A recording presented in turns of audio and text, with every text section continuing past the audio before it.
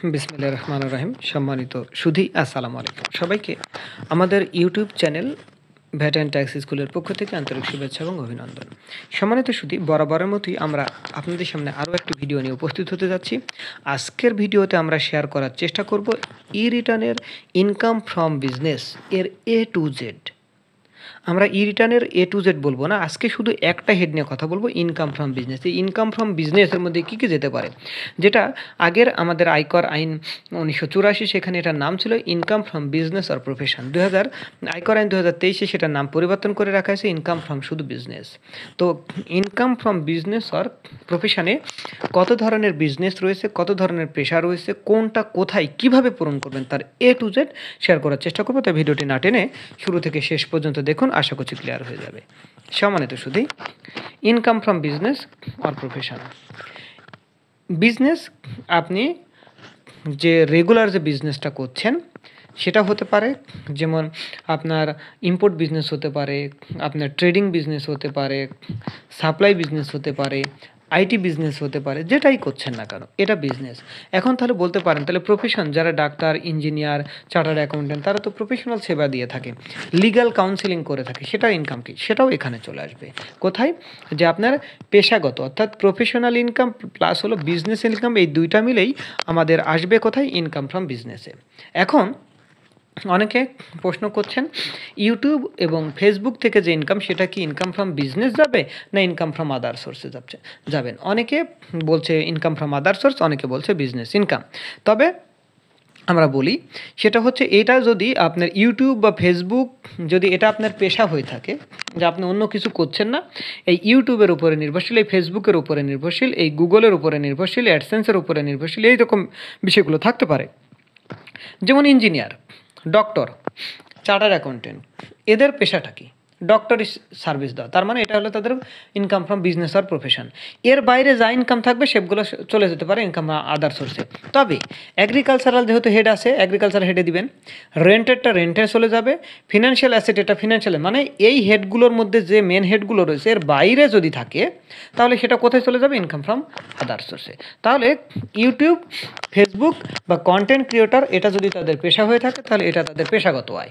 But এটার বাইরে যদি সে কী করতে পারে, এটার বাইরে সে পার্ট টাইম জব করতে পারে, সে টিউশনি করতে পারে, বা অন্যান্য আরও পার্ট টাইম অন্য কোনো কিছু যদি করে, সেক্ষেত্রে সেটা তার ইনকাম ফ্রম আদার সোর্স হয়ে যাবে।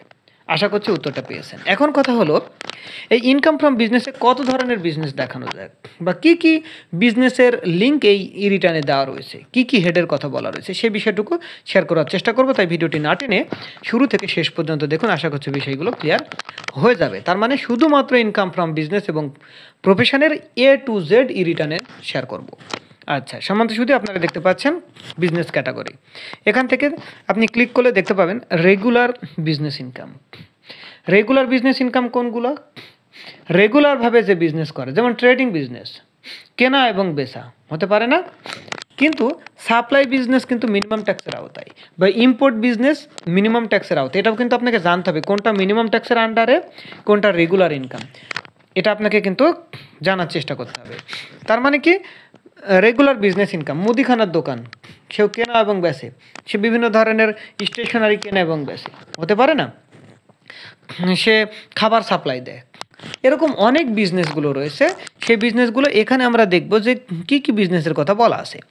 দেখেন, বলা আছে regular business income, business subject to minimum tax, minimum ট্যাক্সের আন্ডারে যেগুলো আছে সেগুলো বাদে, এবং tobacco business income subject to reduce tax rate, এবং স্পেশাল বিজনেস ইনকাম, এর বাইরে যা থাকবে সেগুলোই তো আপনার রেগুলার ইনকাম। যদি রেগুলার ইনকাম বুঝতে না পারেন, তাহলে রেগুলার বিজনেস ইনকাম যদি প্রথমে আমরা একটু দেখানোর চেষ্টা করি।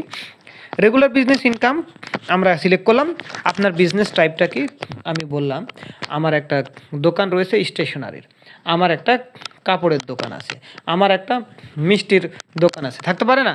রেগুলার বিজনেসের নাম দিয়ে দেন, বিজনেসের অ্যাড্রেস দিয়ে দেন। সারা বছরে 2023 সালের জুলাই থেকে 30শে জুন 2024 পর্যন্ত আপনারা কি করবেন, কত টাকা সেল করলেন দিয়ে দেন, গ্রস প্রফিট কত, মানে 100 টাকায় কত প্রফিট করেন সেটা গ্রস প্রফিট, অ্যাডমিনিস্ট্রেশন, জেনারেল এবং সেলিং এক্সপেন্স, যাবতীয় যা খরচ, যদি খরচের ওরকম হিসাব না থাকে তাহলে ধরে নেন 1/3 এক্সপেন্স হবেই, এরপরে নেট ইনকাম চলে আসবে। ওকে, আমরা যেহেতু বুকস অফ অ্যাকাউন্ট মেনটেন করি, সেক্ষেত্রে আমাদের cash in hand, cash at bank কত আছে সেটা আমাদের তৈরি করতে হবে একটা। তবে ইনকাম ফ্রম বিজনেস করার জন্য আপনাকে একটা ইনকাম স্টেটমেন্ট এবং ব্যালেন্স শিট তৈরি করতে হবে, mind it. Income from business income হলে ইনকাম স্টেটমেন্ট এবং ব্যালেন্স শিট, যেখানে থাকবে ক্যাশ ইন হ্যান্ড মানে ইনকামের পাশাপাশি ব্যালেন্স শিট থাকবে, অর্থাৎ সম্পদ ও দায়ের বিবরণী, যেখানে থাকবে cash in hand, cash at bank কত টাকা আছে, আপনার বিজনেসে কত টাকা অবিকৃত পণ্য রয়েছে, ফিক্সড অ্যাসেট আসবাবপত্র, ফিক্সার, কম্পিউটার, ল্যাপটপ, ডেস্কটপ যা থাকবে। এর বাইরে যদি আদার অ্যাসেট আপনি বিক্রি করেছেন ধারে, মানে অ্যাকাউন্টস রিসিভেবল, দেনাদারের কাছ থেকে যে টাকা পাবেন সেটা দিয়ে দেন। বিজনেস যখন শুরু করেছেন, গত বছরের ক্লোজিং ক্যাপিটাল এই বছর ওপেনিং ক্যাপিটাল হবে, আর যদি এটাই আপনার শুরু হয়ে থাকে তাহলে এই ওপেনিং ক্যাপিটালটা আপনার one kind of investment, net ইনকামটা অটো চলে আসবে। সারা বছরে কত টাকা উত্তোলন করেছেন সেইটা, এরপরে ক্লোজিং ক্যাপিটাল। আপনি যদি ধারে কিনে থাকেন, কোনো ব্যক্তি বা প্রতিষ্ঠানের কাছ থেকে ধারে কিনে থাকেন, তাহলে এটা লাইবিলিটিস হিসেবে চলে আসবে, অথবা ব্যাংক থেকে লোন নিলেও এই লাইবিলিটি সেটে চলে আসবে। এটা হলো আমাদের রেগুলার বিজনেস ইনকাম। ওকে, তাহলে এটা করার আগে আপনাকে আগে ড্রাফট করে নিতে হবে, বা আপনার একটা অ্যাকাউন্টস থাকবে। তবে মাথায় রাখতে হবে, আপনার বিজনেসে যদি ভ্যাট রেজিস্ট্রেশন থাকে, প্রতি মাসে যদি ভ্যাট রিটার্ন জমা দিয়ে থাকেন, তাহলে 12 মাসে ভ্যাট রিটার্নে যে সেল দেখাবেন সেই সেলটাই হবে এই সেল। অনেকে করেন কি, 12 মাসে ভ্যাট রিটার্নে শূন্য দেখান, ব্যাংকে যে যত টাকা জমা হয় সেই ক্রেডিট ব্যালেন্সটা এখানে সেল দেখান। এটার ফলে কি হয়, ভ্যাট রিটার্নের সাথে আপনার ইনকামের ট্যাক্স পারপাসে যে সেল সেটার মধ্যে ডিফারেন্স হয়। এটার কারণে কিন্তু ভবিষ্যতে আপনি ক্ষতিগ্রস্ত হতে পারেন। ভ্যাট অথরিটি আপনাকে বলতে পারে, এক্সপ্লেনেশন চাইতে পারে, ব্যাখ্যা চাইতে পারে যে আপনি ইনকাম ট্যাক্সের রিটার্নে আপনার সেল আছে, ভ্যাটের রিটার্নে কেন সেল নেই, আপনি ভ্যাট ফাঁকি দিয়েছেন, আপনার জরিমানা হবে। এরকম বিষয়গুলো হতে পারে, এগুলো মাথায় রাখবেন যাদের বিন রেজিস্ট্রেশন বা ভ্যাট রেজিস্ট্রেশন আছে। ওকে, এরপর আমরা চলে যাই রেগুলার বিজনেসের পরে আমরা চলে যাব business subject to minimum tax. তাহলে মিনিমাম ট্যাক্সের আন্ডারে দেখেন, এই যে contract supply of goods under section 89, যারা সাপ্লাই বিজনেস করে থাকেন আন্ডার সেকশন 89, সেটা মিনিমাম ট্যাক্সের আন্ডারে। মিনিমাম ট্যাক্সটা কি? মিনিমাম ট্যাক্সটা হলো যে উৎসে যা কেটেছে এর চেয়ে বেশি যদি ট্যাক্স ক্যালকুলেশন করে আসে, ধরেন আপনি রেগুলার রেটে ট্যাক্সের ক্যালকুলেশন করেছেন। রেগুলার রেট মানে 3.5 লাখ টাকা পর্যন্ত শূন্য, 1 লাখে 5%, 4 লাখে 10%, 5 লাখে 15%, 5 লাখে 20%, অবশিষ্ট টাকারও 25%। এরকম স্ল্যাবে আপনি কি করছেন, হিসাব করছেন। আপনার উৎসে কেটেছে 10% বা 15%, বাট আপনার স্ল্যাব রেট চলতেছে 20%। তার মানে যা কেটেছে ওইটা মিনিমাম ট্যাক্স, এর চেয়ে বেশি দিতে হবে। মানে যা কাটছে এর চেয়ে যদি ক্যালকুলেশন করে কম হয় তাহলে ওটাই ফাইনাল, অতিরিক্ত দিতে হবে না।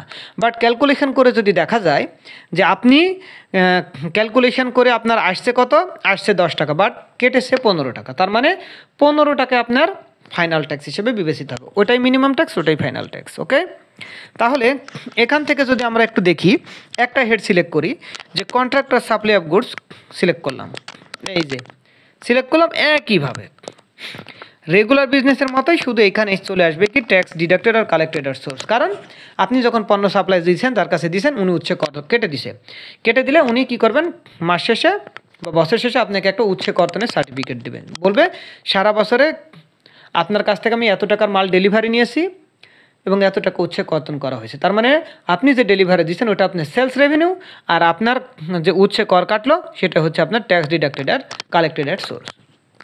আর বাকিগুলো ইনকাম ফ্রম রেগুলার যে বিজনেস তার মতোই, কোনো পার্থক্য নেই। দেখছেন, business type, business name, business address, এগুলো অটো, শুধু এক্সট্রা অ্যাড হবে tax collected R deducted at source.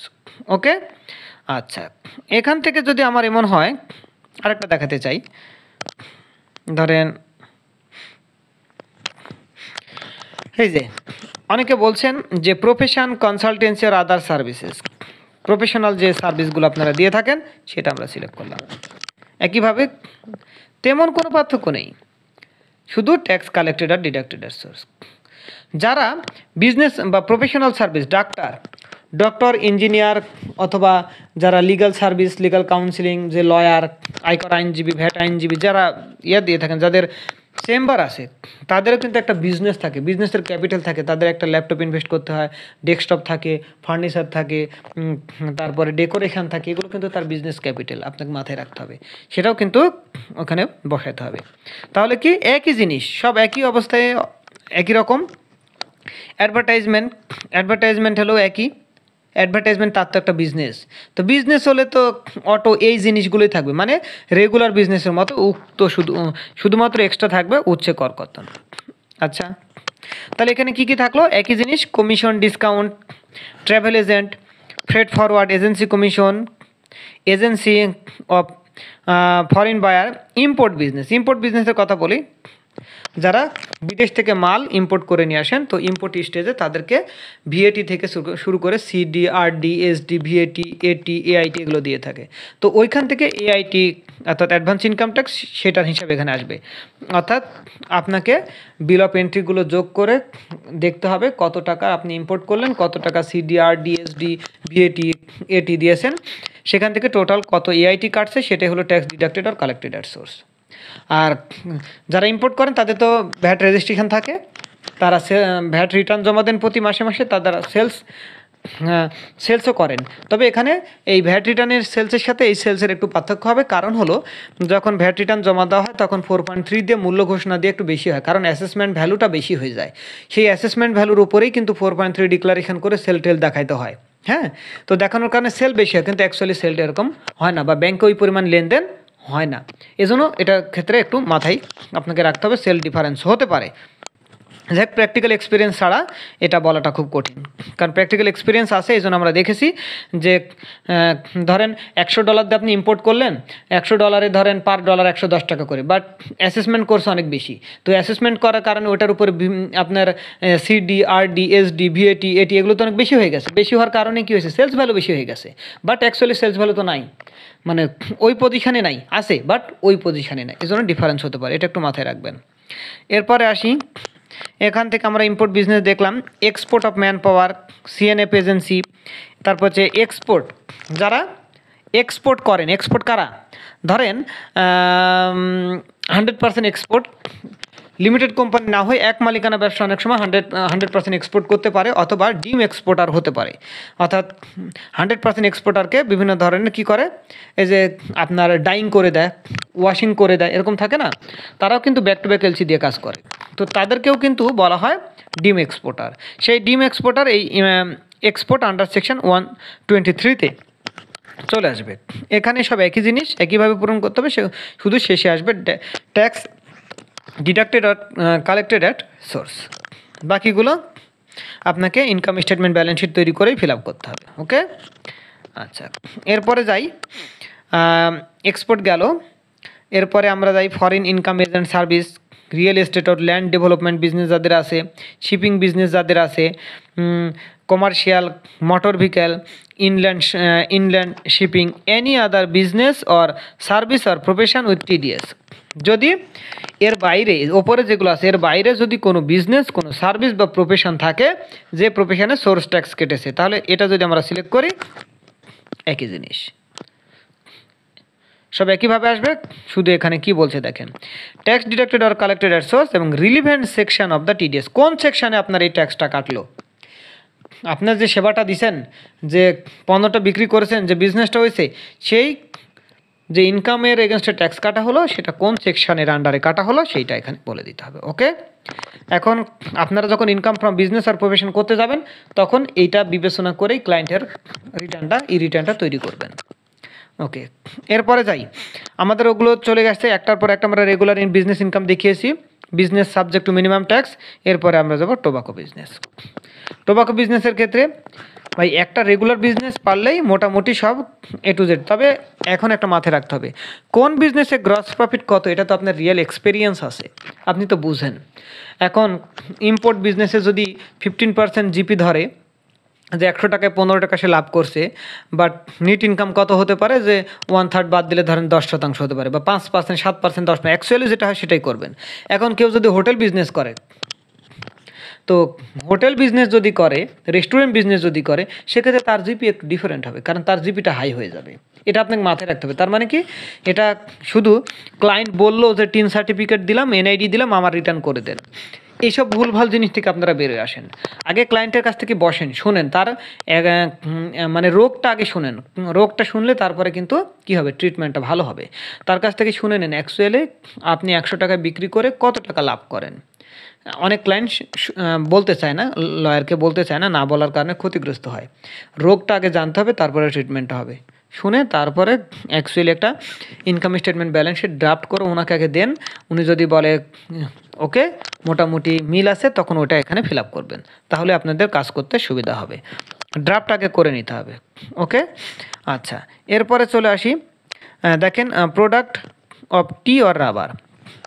Tea or রাবারের ক্ষেত্রে এটা আপনার যারা এগ্রিকালচারাল ইনকাম করে, তো এগ্রিকালচারাল ইনকামের ক্ষেত্রে টি এবং রাবারের ক্ষেত্রে এখানে বলা আছে টোটাল কাল্টিভেশন এরিয়া কত একর, পার্টিকুলার অফ প্রোডাক্ট, এখানে 60-40 যে ব্যাপারগুলো আছে সেটা এখানে মাথায় রাখতে হবে। Sales proceed, cost of production কত, আদার অ্যালাবল ডিডাকশান।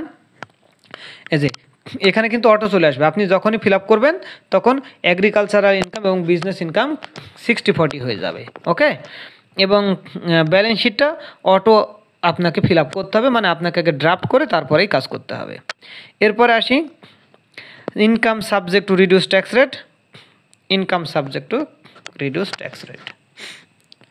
আচ্ছা, রিডিউস ট্যাক্স রেট আপনারা জেনে থাকবেন, এক্সপোর্টারদের জন্য একটা রিডিউস ট্যাক্স রেটের একটা এসআর রয়েছে, যে যারা যে এক্সপোর্টগুলো আছে, যারা ব্যক্তি বা একটা এসআরওটা আমার এই মতো মনে পড়তেছে না, স্বাভাবিক ব্যক্তি করদাতা বা যারা আছে, যারা এক্সপোর্ট বিজনেস করে, তাদের 50% পর্যন্ত কি থাকবে, করমুক্ত থাকবে। তারপর আবার বলেছে এর বাইরে যারা থাকবে তাদের ট্যাক্স রেট হলো 12%। নেক্সট অপশানে বলেছে যে 10% হতে পারে, তবে আপনার পরিবেশ অধিদপ্তরের একটা ছাড়পত্র বা ক্লিয়ারেন্স লাগবে। তার মানে এটাই কিন্তু রিডিউস ট্যাক্স রেটের একটা সার্কুলার। তো বিজনেস ইনকামটা কি, business type, business income, business address, sales turnover receipt কত, গ্রস প্রফিট কত, জেনারেল অ্যাডমিন কত, এসআরও নাম্বারটার আপনি রেফারেন্স দেবেন, কোন এসআরওতে দিয়ে আপনি যে এক্সপোর্টের যে ব্যাপারটা বললেন, রিডিউস যে ট্যাক্স রেট, তাই না? তো রিডিউস ট্যাক্স রেট যে আমরা বললাম যে 50% করমুক্ত থাকবে, 12% হবে বা 10% হবে, এবং পরবর্তীতে আরও একটা ওই এসআরও ডিটেলস ব্রেকডাউন আছে, সেটা আপনারা একটু দেখে নিন। এসআরওটা কোন ইয়ারের, পার্টিকুলার্সটা কি, ট্যাক্স এক্সেমটেড ইনকাম কত, 50%, যাদেরও যে বললাম 50% ট্যাক্স এক্সেমটেড, সেটাও এখানে আসবে। এই যে এই বিষয়গুলো এখান থেকে আপনাকে ফিল আপ করতে হবে রিডিউস ট্যাক্স রেট। ওকে, আচ্ছা, এরপরে আসি স্পেশাল বিজনেস ইনকাম। স্পেশালি যদি কোনো বিজনেস ইনকাম থেকে থাকে সেইটা এর আওতায় চলে আসবে। সেলস প্রসিডস কত, কস্ট অফ প্রোডাকশন কত, রিটার্ন ডাউন ভ্যালু, ওই যে আপনার স্পেশাল বিজনেস ইনকাম বলতে বোঝানো হয়েছে, ওই যে আপনাদের ওটাকে কি বলে, ক্যাপিটাল গেইনের যে একটা ইয়ে আছে, সেই হেডের সাথে এটা লিঙ্ক। তবে এটা খুব এই ধরনের হেডস অফ ইনকামে খুব কমই থাকবে। আপনারা শুধু আগে জেনে নেন কোনটা কোথায় কিভাবে বসাবেন, সেটা আমরা একটু শেয়ার করি। এরপরে আমরা যখন কোনটা কোন হেডসের স্পেশাল বিজনেস ইনকাম কোনগুলা, অন্যান্য রেগুলার বিজনেস, মিনিমাম ট্যাক্সের আন্ডারে বা এরকম প্রত্যেকটা হেডগুলো যখন আমরা বলবো, বা টি রাবার চাষ করলে 60-40 কীভাবে হবে, তার ক্যালকুলেশন কীভাবে হবে, সেটা আমরা অন্যান্য ভিডিওতে দেখিয়ে দেওয়ার চেষ্টা করবো। যাই হোক সম্মানিত সুধী, আজকের ভিডিওতে আমরা ইনকাম ফ্রম বিজনেসের রিটার্নের A to Z শেয়ার করেছি, কোন হেড কিভাবে পূরণ করবেন। আশা করছি বিষয়টুকু ক্লিয়ার হয়েছে। এরপরে আপনি নিজের মতো এই রিটার্ন ঘাটতে ঘাটতে দেখতে দেখতে অনেক কিছু জানবেন। তবে ইনকাম ট্যাক্স একটা পড়তে হবে, শুধু অনলাইন ঘাটাঘাটি করলে হবে না, শুধু ভিডিও দেখলে হবে না, দেখার পাশাপাশি আপনাকে আয়কর আইনটাও 2023টা পড়তে হবে। পড়লে আশা করছি ক্লিয়ার হয়ে যাবে। যাই হোক সম্মানিত সুধী, এরকম নতুন নতুন বিষয় জানতে, ভ্যাটের বিষয়, ট্যাক্সের বিষয়, কাস্টমসের বিষয়, অডিটের বিষয়, এরকম নতুন নতুন বিষয় যদি জানতে চান, তাহলে অবশ্যই চ্যানেলটিকে সাবস্ক্রাইব করে রাখুন, বেল আইকনটা অন করে রাখুন, যাতে নতুন নতুন ভিডিওর নোটিফিকেশন আপনি আপনার চ্যানেলের মাধ্যমে পেতে পারেন। যাই হোক সম্মানিত সুধী, যারা আইটিপি প্রিপারেশন নিতে চাচ্ছেন, তারা প্রিপারেশান নেওয়া শুরু করেন। যারা প্রিপারেশান নিতে চান তারা আমাদের Facebook page school of knowledge সেখানে জয়েন করেন। সেখানে আমাদের এমসিকিউ দেওয়া হয়, সেখানে আপনার শর্ট কোশ্চেন দেওয়া হয়, সেখানে আমরা সাজেশনও শেয়ার করব। শেয়ারের আগেও করেছি। টিআরপি যখন প্রস্তুতির কথা বলা ছিল তখন আমরা A to Z ভিডিও আকারে দিয়েছি, পোস্ট আকারে দিয়েছি, রিলস ভিডিও দিয়েছি, ডিটেলস ভিডিও দিয়েছি, পোস্ট আকারে দিয়েছি, সংক্ষিপ্ত কোশ্চেন দিয়েছি, এমসিকিউও দিয়েছি। অনেক আছে, জয়েন করলে আশা করছি সেখানে পেজকে পেজ তথ্য দেওয়া আছে, আপনি সেখান থেকে ভালো কিছু জানতে পারবেন। প্রিপারেশান অনেকটা হয়ে যাবে আশা করা যায়। এরপরে আমরা ভিডিওগুলো দিয়ে আপনাদেরকে প্রত্যেকটা বিষয়গুলো ক্লিয়ার করার চেষ্টা করব। আমরা একটা হেড বাই হেড আলোচনা করার চেষ্টা করছি A to Z। আমরা এর আগে যেমন ইনকাম ফ্রম এগ্রিকালচার দেখিয়েছি, ইনকাম ফ্রম রেন্ট দেখিয়েছি, আজকে দেখাচ্ছি ইনকাম ফ্রম বিজনেস, আরেকদিন দেখাবো income from other source, income from financial অ্যাসেটের A to Z প্রত্যেকটা হেড কীভাবে পূরণ করবেন তার প্রত্যেকটা বিষয়গুলো ব্যাখ্যা আকারে বুঝাই দেবো।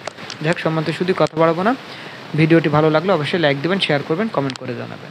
এবং নতুন কোনো বিষয়ে জানতে চাইলে বা ভিডিও পেতে চাইলে কমেন্ট বক্সে কমেন্ট করে বললেই সেই টপিক্সের উপরে ভিডিও করা হবে। যাক, সম্মানিত শুধু আজকে এ পর্যন্তই। সবাই ভালো থাকবেন, সুস্থ থাকবেন। আসসালামু আলাইকুম।